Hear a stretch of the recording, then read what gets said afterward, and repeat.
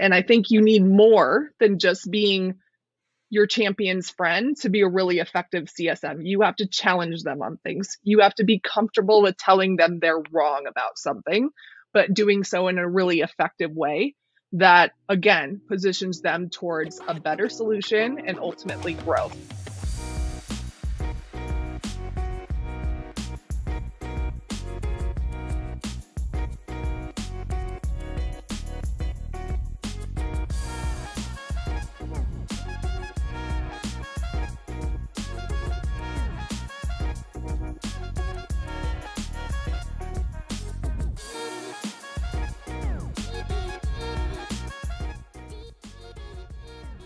Greetings, lifers, and thank you for joining us. You're listening to Lifetime Value, the customer success podcast, where we help you wrap up the week that was in customer success and start you off on the right foot for the one ahead of you.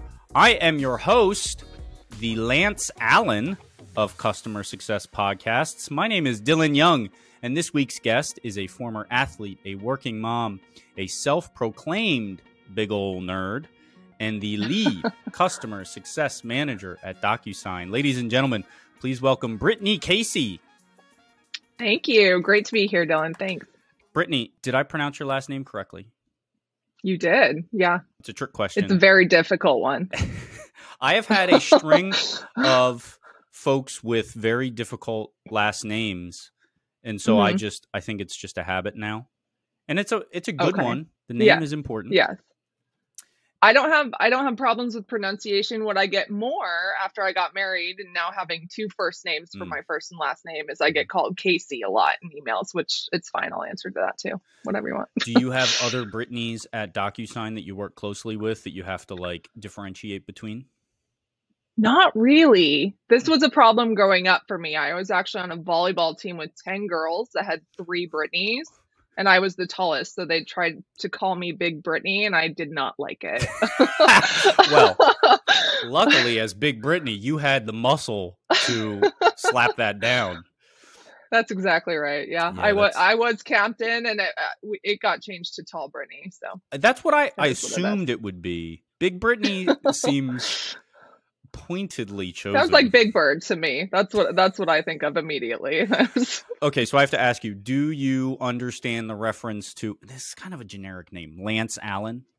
The Lance Allen of Customer Success Podcast? No. Okay. How about if I give you a hint? His title is the Senior Merchant of Decorative Holiday Items. Oh my gosh. Yes. Okay. Yeah, yes. I can't believe I got that wrong. Oh my God. Who is he? He's the creator of the 12-foot skeleton. So I could not actually find out if he was truly the creator, but he ran the team that invented Skelly. Yes, that's correct. Can you tell everybody why Skelly holds a special place in your heart? Yes. I am a crazy Halloween decorator, and I own a 12-foot Skelly. Mine's name is Biggie Smalls, because I used to say, "You're killing me, Smalls," for the 2 years it took me to actually acquire the 12-foot skeleton, because it's that difficult. Yes. Yeah. Lance Allen is the king of Halloween over there at Home Depot, and we are very grateful for all he's put into the community these days. He released the werewolf last year, and the witch and the phantom. Whoa. And this year, I shouldn't be sharing this. This is top secret, but the rumor is it's at least a 10-foot zombie coming out this year from Home Depot. So we'll just have to see what actually transpires. Do you own any of the others, or is it just the skeleton? Here's the deal. We saw the werewolf in store last year, and my 2 kids, 3.5 now and 1.5, are usually really into Halloween. They have to be in my house. But when we went to Home Depot and actually saw the werewolf and his head moves back and he howls and growls and all of that, they did not like it. So I was on the fence. There was one for half price at our local Home Depot right before Halloween. We always do one last run there because everything gets marked down really low. I asked my 3-year-old if he wanted the werewolf, and he said no. So, so we ended up not getting him. I have a great spot for him. I wanted to put him in the backyard, but we didn't end up getting him. And I don't want to have a ton of huge creatures all across my yard. I Yeah. really love the skeleton. I think he's the OG, and I want the focus to remain on him in my display. So we'll stick with Biggie Smalls for now. And you volunteer with, is it St. Jude's in relation to your giant skeleton? Yes, that's correct. So I'm the coordinator for our neighborhood for Skeletons for St. Jude, which is now the second largest fringe fundraiser for St. Jude since it started. I don't want to downplay any fundraisers I'm not aware of, but I know we have killed our goals for the past couple of years. And it's not just about people that have the 12-foot skeleton. It is also anybody really that wants to decorate for Halloween and believes in the whole idea that, we are doing this for the kids that can't be out there and see all the cool Halloween decorations. We killed our goal of 200K last year across the country, and we are, I believe, doubling that for next year. So it's a great organization to be a part of, and it really is giving back to kids who are battling cancer, because cancer sucks, and we want to do all we can. How big is your neighborhood that you brought in 200 grand? No, not my neighborhood, nationwide. Okay, got it. We did have 9 houses participate this year. So we are one of the largest, as far as state by state goes, as far as individual participants in a specific area. We're up there for Virginia, so we're representing. Yeah. That's pretty cool. Thank you. Let's get back on topic here. Sure. Lead customer success manager at Docusign, and that's a relatively new position for you. Is that right? That's correct. So we kind of realigned our titles here to better reflect what we do. This title typically refers to CSMs at our org that are dealing with really marquee enterprise customers, business drivers for our company, and highly strategic deals with the Docusign platform. So it's not just e-sign. We're talking about contract lifecycle management and the other tools. It's all about an end-to-end agreement process. And the CSMs that have this title are typically handling that process at a really strategic level. How did you find customer success originally? I started in sales, actually, not surprisingly. I'm a used car salesman. No, but I started in sales, and I had an opportunity to go after a sales engineering role. And I was thinking to myself, I want to be the unicorn salesperson. I want to be the salesperson that has the tech background that can go in and handle those objection questions just as well as an ESE can. And that's going to help me succeed in this space. When I got that SE job, that company, a contracts analytics company, was developing their customer success group. And they talked to me about moving over to that, which was exciting to me because when I really looked back at what I enjoy about the sales process, it's not closing huge quotas. I was frequently on leaderboards, and I really honestly couldn't find any balance when I was a salesperson because I always had to win. But the part I really enjoyed was the customer relationship after the deal got closed. And I thought the real sale was in the renewal, because this was back before we had renewal managers and CSMs and everybody that handles that post-contract relationship. And that was the part I loved, because that told me that I did right by the customer by selling this in the first place. We solved a business problem and we're here to stay. So that was more gratifying for me than the initial sales process. So when I realized that customer success is very much tied to proving out that value, it was the perfect place for me. I never looked back. Love customer success. You don't hear that nearly as often as I would expect. Salesperson turned CSM. And I know that we're going to talk more about that in a second. But you have a very interesting background. Do you want to talk a little bit about this? And there's a lot here. So maybe you hit on the parts that you think are maybe inform you on a day-to-day basis what you do now at Docusign and professionally. Sure. I mean, I would say all these very different things that I've done throughout my life have definitely contributed to who I am as a CSM today. I was an athlete since I could walk. And the way I was able to be an athlete is I had to be really good at fundraisers because we couldn't afford to go to all the out of state tournaments and Mm. everything. So I had to be really good at fundraisers if I wanted to keep playing at elite levels. So really, I've been in sales a long time. I got out of college, and in college, I really thought I was going to be a lawyer. I was a poli-sci major, and I really wanted to play volleyball at Pepperdine. Didn't end up doing that. So I was like, all right, well, I can go to grad school at law school at Pepperdine, right? That's great too. And I realized when I got out of college that I didn't want to take on the debt that would be associated with going to any law school, let alone Pepperdine. And I became a personal trainer because there was a need in my area for elite athletes to understand how to train for the next level, for the D1, D2, NCAA college levels. And I did pretty well right off the bat. I had connections to a lot of key coaches and was training kids that were going out for football and that kind of thing because I was very familiar with how to condition at that level, because we often condition with the baseball team or the football team or basketball or whatever it was. I tried to translate that to Colorado. I moved back to my home state, and I think honestly it was a little ahead of its time. These days you see 8-year-olds out there like lifting weights and having their own Instagram, trying to get sponsorships already for those scholarships. And maybe it's not going to be about scholarships so much with how that's changed, with them being able to be endorsed now. It was a little ahead of its time. And so I had a friend that worked at a tech company in Denver that said, hey, you should try this. And I did business development for a couple months and then quickly moved into an outside sales role where I covered Wyoming, Montana, and Northern Colorado. It was for a digital signage company, and I learned a lot. I think starting as a BD, you really learn discipline. From there, you can kind of expand on that. But I think the most effective salespeople have had the experience of smiling and dialing and just having to pick up the phone and make that cold call.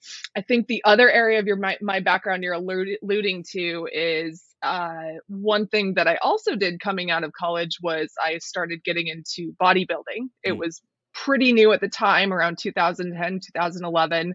The bikini division and the NPC had just been established, and it basically meant you didn't have to be super, super buff to compete. It was about real women's bodies. I'd never had a lot of confidence before. I'd never, in my weight and walking, I'd never wore heels, anything. By the way, I'm 6 foot tall, so that's why I didn't wear heels. This gave me a lot of confidence. I lost a lot of weight for my first show. As I was a personal trainer, I felt like I had to look the part too. And in Oklahoma, bodybuilding translated into modeling, translated into pageants because we are so close to Texas. So I actually competed on the Miss USA system for a little bit too. And I think what was key there was I learned confidence. I learned how to walk into a room and own it. I learned how to talk to anybody without being scared of them. And that has really served me well in later years, and really just having that executive presence that's necessary to be a CSM and be an effective customer advisor. What a wild ride. It's so cool though, because like you can almost like feel how each one of those things can contribute to what you do as a CSM. And absolutely, the through line that I recognized is, man, the challenges that you put upon yourself, you are about challenging yourself and taking it to the next level. You know, you may not have been confident, but you sounded like you were very self-aware in what it is that you needed to work on, and I assume continue to be. I hope to be. I think there's always room to improve in whatever you're doing. For me right now, I'm really focused on learning from some of the best leaders at my company, and therefore translating into being a much more effective leader the next time I am in a leadership role. Always be learning is one thing that always comes up. I know it's always be selling normally with sales, but I think it's more always be learning, and that's learning from your customer, learning from your colleagues, learning from your leadership, and learning from your mistakes. And that's kind of how I got on the path I was on and where I am today because of it. Brittany, do you want to jump into some of the current event topics from the past week? Absolutely. So One thing that's really close to my heart and something that I'm working on really closely at my org right now is aligning sales and customer success. It's critical if you want to grow an account to be in line with the sales organization, whether they are in charge of that number or not. You kind of need to be synced up on your strategy. And sales may not always mean sales specifically. It could mean renewals. It could mean the business development group, whatever it is. But we'll get into cross-functional in a minute. But sales and customer success is key for growth at accounts. You touched on it a little bit, and this is my main question, is I feel like we have to do a little bit more definition in order to understand how this applies, because not every organization, sales is not an owner or part owner of any post-sale motion in every organization.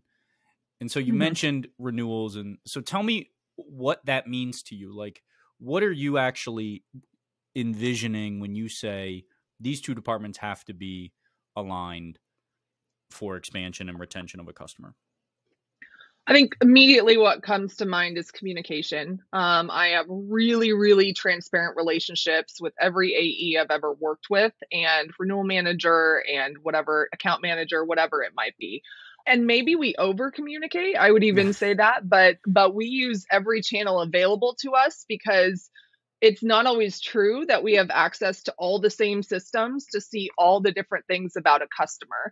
For instance, I love Slack. I create a team channel for every one of my customers, and I use it very frequently. I think it's the best practice to have some kind of open communication, and we kind of use it to report on, here's what's happening in this account today. A regular cadence with your salespeople seems like a given to me, but I realize that's not always the case.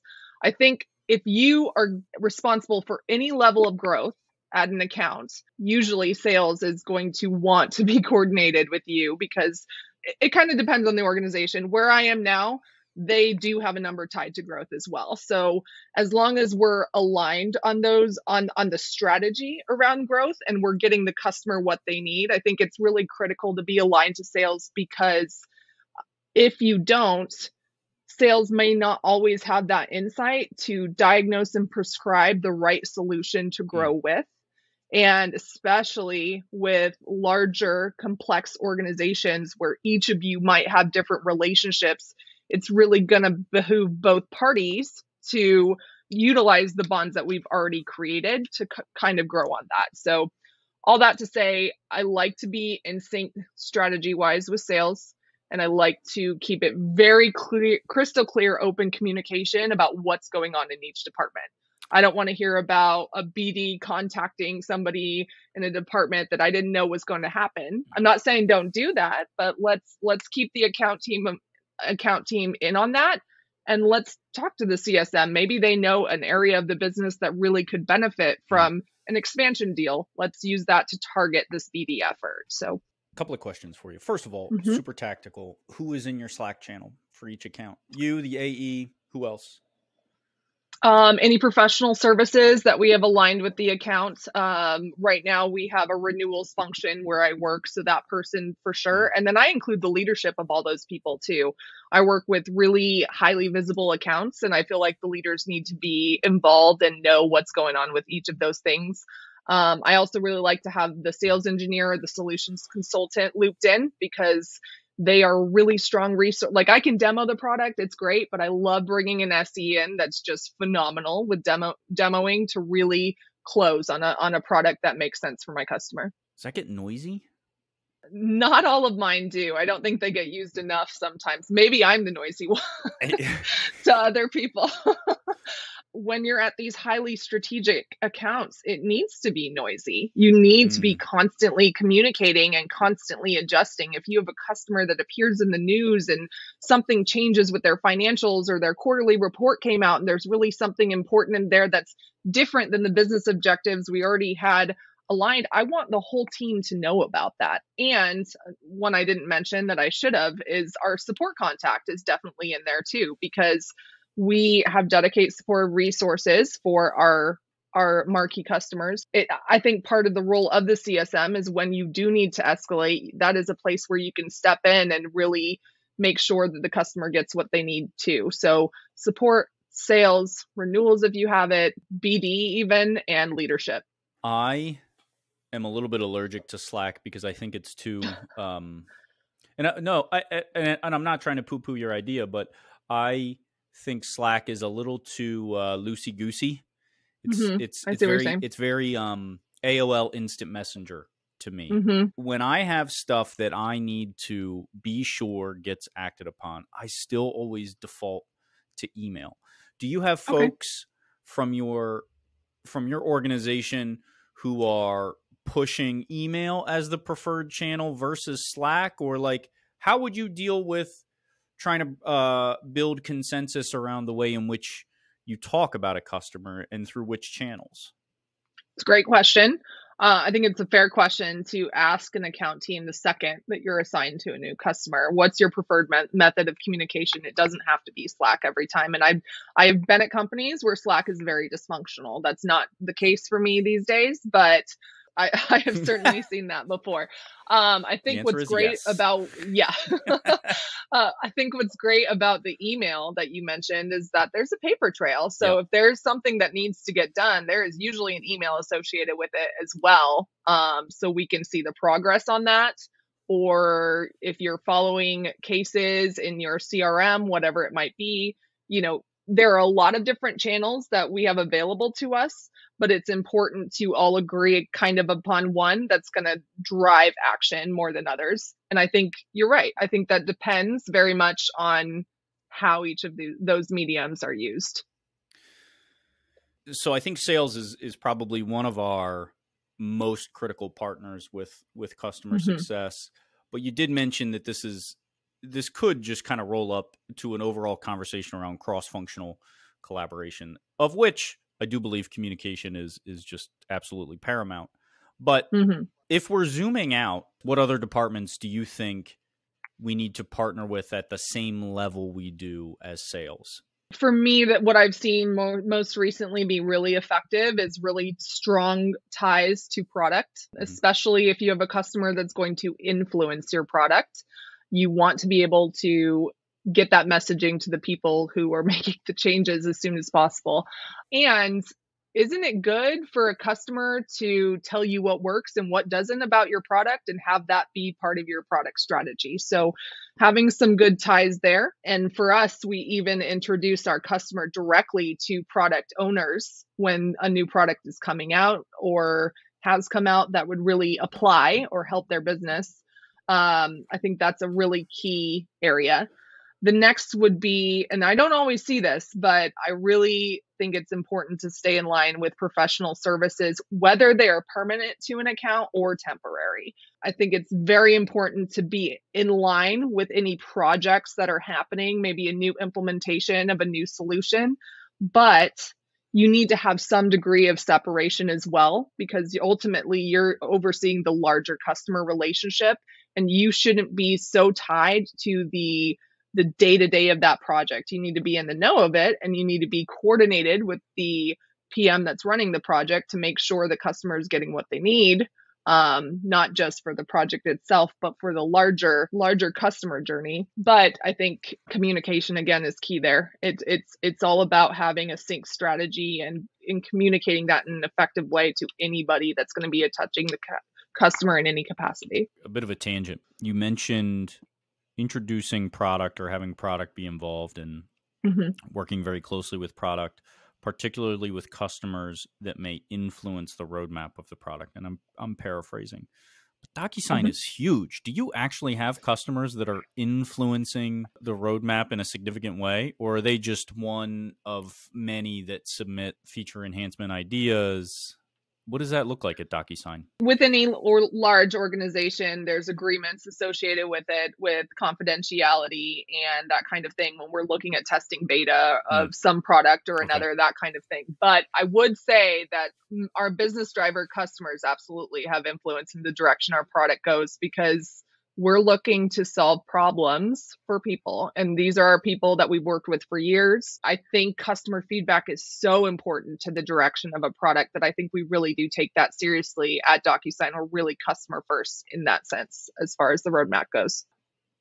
How about the ever-present voice of Catalyst Software on LinkedIn, our good friend Kevin Chu, and his very saucy post that he put out probably middle of this week. It's a long one, as most of his are. But the headline is, here's why sales gets paid more than customer success. And some of the items on it are customer success, essentially like logging activities in their CSP just to get credit for it, failing to forecast in an effective way, answering support emails that should be automated or dealt with by a separate team. Okay. So those are the things that CSMs are doing and shouldn't be doing, and the things that CSMs should be doing but are not, knowing how to multi-thread, executive sponsor management, not having happy ears, strategic white space mapping, driving value daily through a multi-channel orchestration. I've got some stuff here at the end that I want to call out. But first of all, I want to get your opinion on this post. High level, do you agree? High level, absolutely. I agree 100%, 98%. There was one part that I was like, I've never thought of that before. Maybe I should try it. But I classify myself as a growth-minded CSM because of my sales background. So I am always thinking bigger strategy. How do we grow this account in a way that's right for the customer, that continues to solve their problems, but at a higher level? Right off the bat, a couple things that stood out to me. Multi-threaded approach, that's pretty obvious, right? Like you can never be in a situation where your champion leaves and then suddenly the account is at risk because of it. You really need to have an executive sponsor attached to it. And even if an account is extremely healthy with a great champion, if you don't have threads elsewhere to other areas of the business, especially at the executive level, you should consider that account at risk. White spacing, I love that he pointed this out because this is a great place for a CSM to start really collaborating with sales. As a CSM, you should know the customer's business almost better than they do. And again, let's be clear, I'm talking about a very high touch CSM model where you have a lot of time to dedicate to being a customer advocate, probably a smaller book. We're not talking scaled customer success in this situation. You have a lot to bring to the table as far as where else can we solve business problems for the customer. Sales needs to know that. Like they really need to know that in how they're going out with their business development reps, how the marketing is targeted at specific needs within the company, and sitting down and actually putting down on paper where the white space, where the opportunity is huge. It also will help you define where it isn't, because there are areas of the business that maybe your solution can't solve something for. Even though on paper it might look like a great area, you as the CSM know better because you have the relationship with the champion. You're taking health scores. You hear things about the business that I think sales doesn't, because you have that customer advisor relationship. And then the part that really stood out to me on his post, because honestly it's very personal. I talked about how I wanted to be an SE so I could be a unicorn salesperson. I decided I wanted to be an SE after reading a book called The Challenger Sale by Matt Dixon. And basically it talks about 5 different types of salespeople.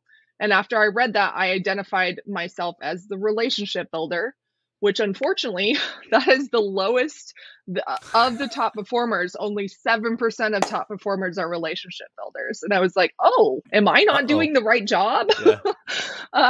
But what I love about customer success is that you can play multiple roles. Yeah. I did a lot of acting as a kid. Maybe that's why I was drawn to that aspect of it. But I love the idea that a lot of these other types of salespeople it's just kind of a personality trait. It's how you are. But with the challenger, you can teach somebody to be a challenger. And I think you need more than just being your champion's friend to be a really effective CSM. You have to challenge them on things. You have to be comfortable with telling them they're wrong about something, but doing so in a really effective way. that, again, positions them towards a better solution and ultimately growth. I love that he called out the challenger. My comment on the post was that I think the challenger sales should be required reading for every new CSM. And then the one, when I say 98%, because I hadn't thought of ever doing this, was the piece about being part of the pipeline conversation. That is something I've never done since I've been in sales. That's a part of sales I hated. I hated pipeline conversations so much. Why? I hated projections. I wanted to get it right every time. And there's a bit of nuance that goes into it. There's a bit of BS sometimes that goes into numbers. I didn't like it. I like data that I can tell a story with, and being forward thinking. I need to get better at that. So that's an interesting approach. It's something I'm willing to try to look at, because it kind of makes sense, right? If you're talking about the larger growth of a region or whatever it might be, the pipeline conversation might actually be really important to that. So it's not something I've done. That's the one that stood out as, that's different, but something I'd be willing to try. He, in that same bullet point, it reads, create pipeline. Customer revenue is your biggest asset and easiest lead gen source, which I'm not sure I understand that. They own the CSQL process and is meticulously tracked through your CSP plus CRM. Own a number or be a number. In this case, number is an expense and financial plan. So we have to take a step back here, and who is responsible for closing a deal we know pre-sales, it's sales. Post-sales, is it also sales? At Docusign, I'm asking, do you guys practice the CSQL framework where customer success unearths opportunities and then hands them off to sales? I mean, you might stay with it, but it is largely a sales effort pre or post for achieving additional revenue. Is that the way you guys do it at Docusign?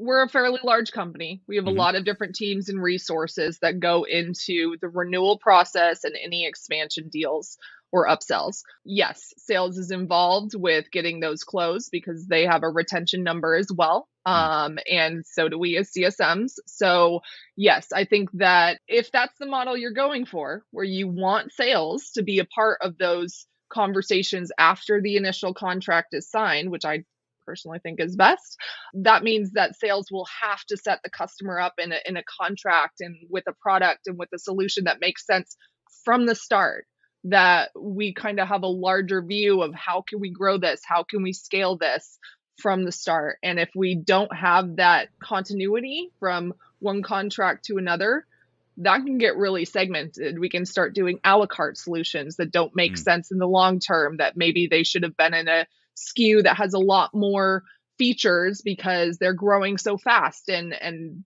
if you're not all kind of compensated similarly in that respect, it's going to be really difficult to have those really continuous conversations. The comment or bullet point within this post that got me is both in the positive and the negative. In the thumbs down, the last thumbs down bullet point, it is log into a CSP's docs feature to mention your customers that never reply because they are drowning in their own work. And the flip side of that is don't pretend customers log into your shared spreadsheet to check tasks and pretend that was valuable. And so there is a rival CSP that their feature for this is literally called docs. And so I couldn't help but chuckle that this all feels a little bit like an embedded sales tactic on Kevin's part, which, hey, look, he's the owner of the business. He has to do it. He's a founder. Got to do what you got to do. He is out here just tearing these other guys down. That was the thing that I thought was funny about that. But I agree. Yeah. I think there's a really important caveat to apply to Kevin's post. It is that everything he's talking about is very, very strategic. Like if you are a digital CSM, scaled CSM, whatever you want to call it, you got a lot of customers. Your ability to white space map for each account is going to be limited. Now, are there maybe scalable ways to do that? Some level of data analysis averaged across your customers to understand where additional opportunities might be? Absolutely. But this idea of like multiple executive sponsors and champions, and that's not always possible No. when you're on the long tail side of your company's customer list. Correct. What I find interesting is he in a comment, there was a woman who said something like, this does not apply to my organization. And she had a title of like enterprise project creator, executive whisperer. Like it was something bizarre that doesn't exist in any other company. And his argument was, it was actually the opposite of what I'm saying, which I find confusing. It was, you have a very one-off outlier sort of role. So of course, not all of these things apply to you, but there's a lot of SMB CSMs out here who should learn this stuff. To me, I think that is patently false. And I think once you start to learn these skills, you are no longer an SMB CSM, at least the way we've designed the customer success role today. Now, do I believe that an SMB CSM should have a lower skill set? Should that be a junior role? Maybe not, but then we've got to change a lot of our cost structures internally. So if it's not a junior role, they got to get paid more. And then you've got to give them more customers in order for them to make economic sense for you as a company and as a CSM managing customers. So I don't know what the answer is there, but there are a few gaps here about what he's saying that I think are just, the information is overall good and in general good. Just pay attention, folks, that it is very specific to a very strategic role that he's talking about. 100%. Yes. Yeah, I would agree with that. Like you said, the strategy jumped out at me as well. I think really what he's trying to say in the first part of the no-nos, what you shouldn't be doing, is going through the motions, which is the opposite of strategy, right? It's checking a box, and that benefits nobody, not even yourself. I have a hard time with that. I'm sure I've done it in my past to get things done, especially the things that I'm not great at. But you're selling yourself so short if you're going through the motions and you're in one of these strategic roles where you have the ability to grow an account and make these relationships and network and think about things on a really highly strategic level. You're going to learn so much from that. So if you have the ability to take the time and be able to have these strategic conversations, a deep white spacing session with your AE, take that opportunity. It's great to learn how the sales process works and how your specific account executive that you're working with, how they think about these deals, because that's probably going to come into play during a renewal or a new account that you might have with that AE again. So great to learn. For sure. I agree.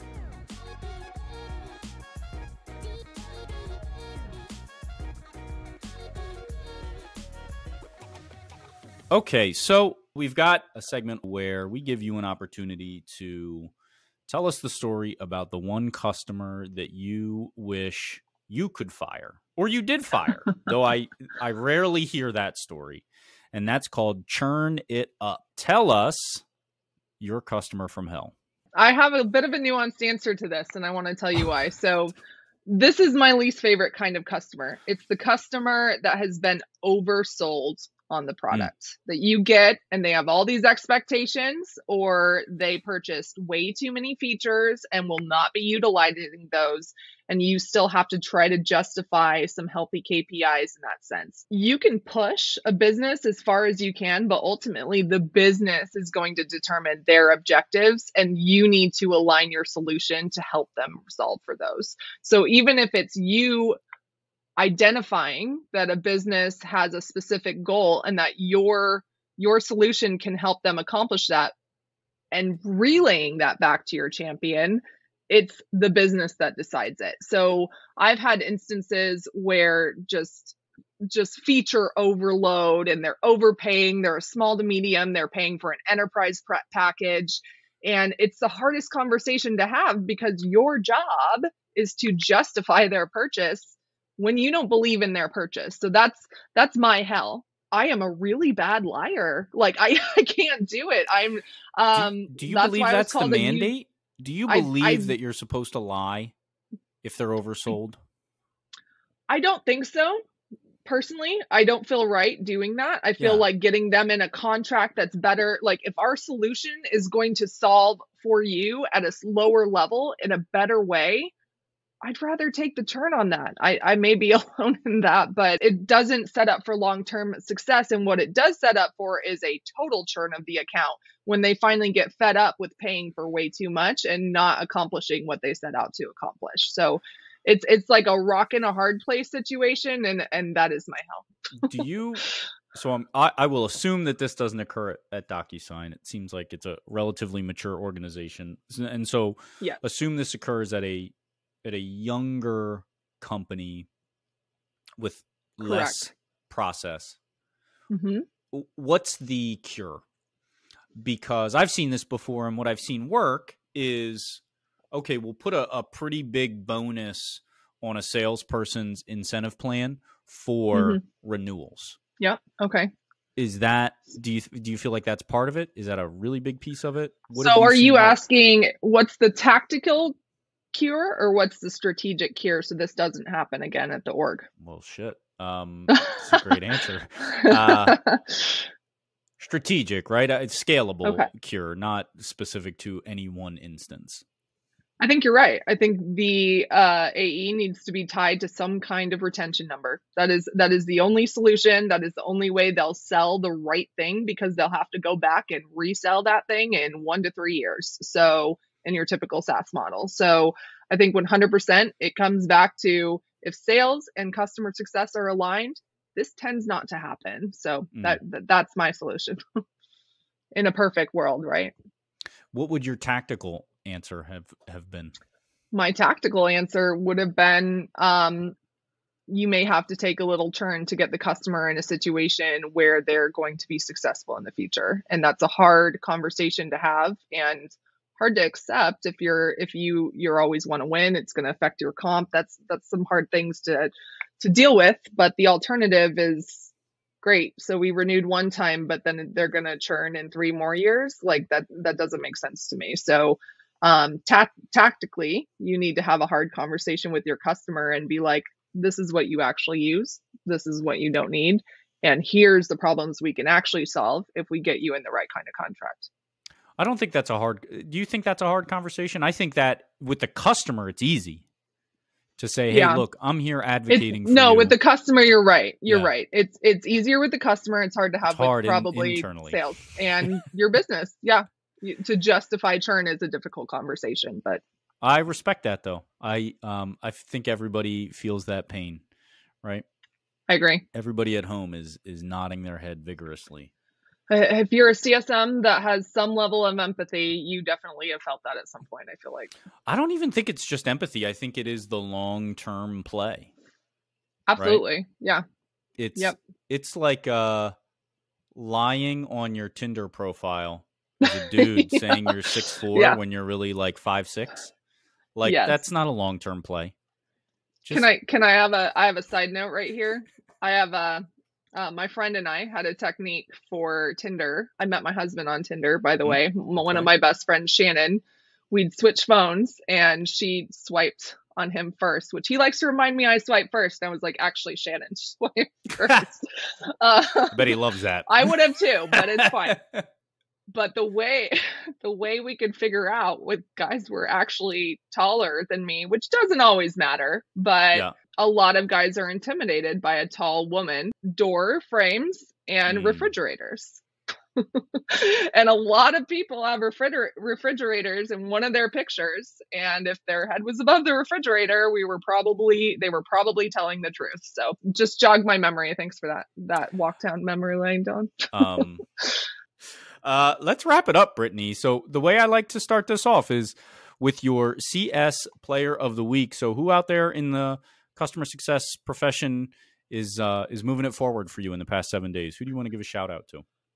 So this is a really hard question for me. There's so many people I want to shout out, but I'm a part of 2 different volunteer mentoring and coaching programs this spring. And I want to shout out the people that are hosting those, because The job market is so tough right now, and they've created this free resource for mentees to get linked to people that have experience in the industry, and it's just phenomenal. I'm so proud to be a part of both of these programs. So Maria Scobie-Pillay created the Women in Customer Success Power Up Mentoring Program to help elevate women that are already in customer success or looking to break into it. And then, of course, Danny Liu and Daniel Garcia, another Catalyst shout out here for their spring coaching cohort. I'm having a wonderful conversations with both my coachee and my mentee, and I'm just so grateful to be a part of those. And I think both programs deserve a huge shout out. Yeah, so this is where I say everything I said about Kevin, I want it to be said under the caveat of I totally respect everything they're doing. I am also a part of the coaching corner. Yes, I saw you on the intro meeting. Yeah. Yeah. So I really love that program too, and I am mentoring one individual, and it's been an awesome conversation. And what I always find interesting about those, I imagine it's the same for the Women in Customer Success, which Maria has a fantastic podcast as well. So anybody who needs more podcasts to listen to, go find hers, Women in Customer Success. But what I think is so interesting about the coaching or mentoring stuff is does not matter which side of the table you're sitting on, you're always learning something. Exactly. You get what you put into it too. And that's on both sides. I'm so impressed when they come to the table and they're really prepared. But I think as a coach, you need to be prepared too. You need to have a strategy. And especially after that first session, that's kind of when you really go to work, because I think what you need to do in that first session is share goals and really understand what they're looking to accomplish by participating in this. And I love the opportunity to help people achieve their goals. I think that's so much more gratifying than achieving your own. So, yeah, I agree. Brittany, if you could take the audience members and point them in the direction of any one thing or activity, and it does not have to be customer success related, what would it be? Again, I have two because I like to break rules, apparently. We already talked about one a little bit. I think the Challenger Sale should be required reading. It's a book, and the longer title is Taking Control of the Customer Conversation by Matthew Dixon and Matt Adamson. It really changes your perspective on thinking about accounts strategically. So it's a great read, especially for high touch CSMs. And then one book I always point all of my personal mentees towards is Customer Success: How Innovative Companies Are Reducing Churn and Growing Recurring Revenue by Nick Mehta, Dan Steinman, and Lincoln Murphy, some of the OGs. I think this for me is the customer success Bible. And it is that because it is so foundational. It talks about the Salesforce story and where customer success came from in the first place and why companies put this model into place where sales could no longer handle that post-contract relationship. And I think it's really important to remember where you came from with where you're going. So I love that book to refer back to and keep a really grounded foundation on what is customer success and keep that in mind as we grow into something else. Yeah, it has a lot of great, I'd say like the 30,000 foot explanations of what customer success originally was, like you said, and what it was meant to do. Get out of the QBR and the logging emails for whatever reason, and even like going the pipeline, through the motions. Even the pipeline stuff though, like that is the pipeline stuff is apropos for where we sit today, right? Revenue is paramount, especially if you can do it at an efficient level of expense, which your existing customers are, of course, going to be more efficient forms of revenue. So, but that is a product of the moment. And ultimately, what customer success was built for was this idea of the subscription, the software as a service subscription model, and the fact that you have to constantly be reselling. So if you just zoom out, and you think about customer success as the motion that is primarily responsible for the reselling of value constantly to a customer, it can be whatever the hell you want. And the book, I think, does a really good job of kind of like setting the stage for that and explaining how it was originally thought of. Yep, 100%. And selfishly, that was required reading for me when I came to Docusign from a leader I really, really admire. I no longer work for directly, but he's a bit of a mentor for me now. And when I was coming from the startup environment and coming to this larger company, because to me, DocuSign's a really big company, Yeah.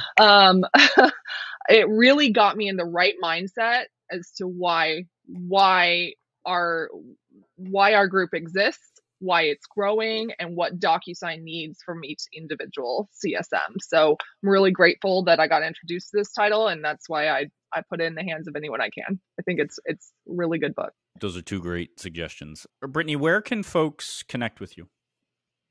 So you can absolutely find me on LinkedIn. I do mentor a very small amount of folks that are looking to break into customer success or separate themselves as customer success managers and get to the next level. I have a link in my profile where you can fill out a Google form to start that process. Or Cool. I am that customer success gal on TikTok, which is literally so I can make videos to put on LinkedIn. So those are probably your best two. They're great bets. videos. They're great videos. Anybody who hasn't already seen the videos, get on it. Thanks so much. Well, Brittany, thank you so much. It has been an absolute pleasure talking to you. Thank you for sharing your knowledge and your insights with the audience. Yes, you as well. And thank you so much for having me. And I'm still embarrassed that I didn't know who Lance Allen was at the beginning. Like my Halloween community is like, oh my God, we don't know her right now.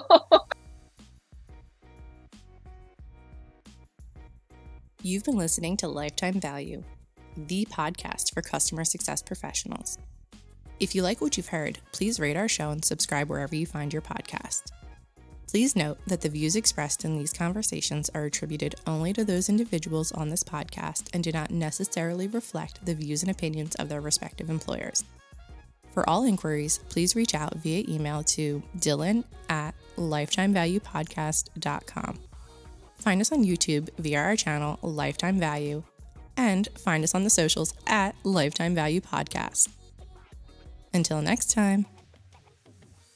If you get a chance, if you go on YouTube and you get to see his yard, he literally has just about every Home Depot animatronic they've ever come up with. Come on, he has to. Amazing. Yeah, well, he has to. Does he have a really probably big yard free when too? he designs it, right? I think he moved recently, but it used to be fairly large. It has to be fairly large to house all those monsters, right? I have to tell you, I am blown away from the moment you recognized his name until just now when you somehow know that he recently moved. Like, how do you know so much about the senior director of holiday merchandise at Home Depot? Hey, lifers, this is Brittany Casey, that customer success gal, and you're listening to Lifetime Value, the customer success podcast. Oh, the guns at the end. Yes. Yes. I love it. I've been thinking about this one a lot, Dylan. So. Been rehearsing. I hope I did it justice. Wow. That was fantastic.